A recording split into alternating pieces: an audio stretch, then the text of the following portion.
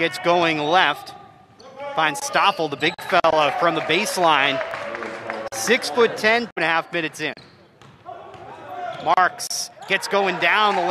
And Lowell had 10 points Sunday against the Highlanders. Wow. How about the answer? How about the desire to go up and try to get that one back? Just held his position. Look out.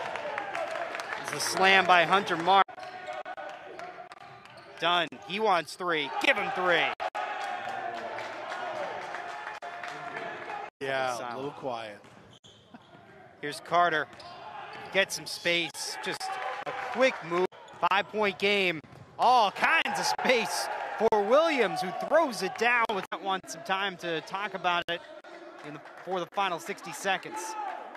Hours from one tip-off to the next as Hunter Marks able to connect. This down to the knees, but picks it back up. Good looks for the Riverhawks that haven't gone down. Stoffel kicks it to Mitchell. Let's fly and hits. You have to find a guy like Williams today.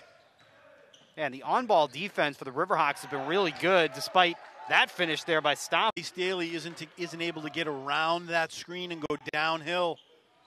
Carter steps up with a big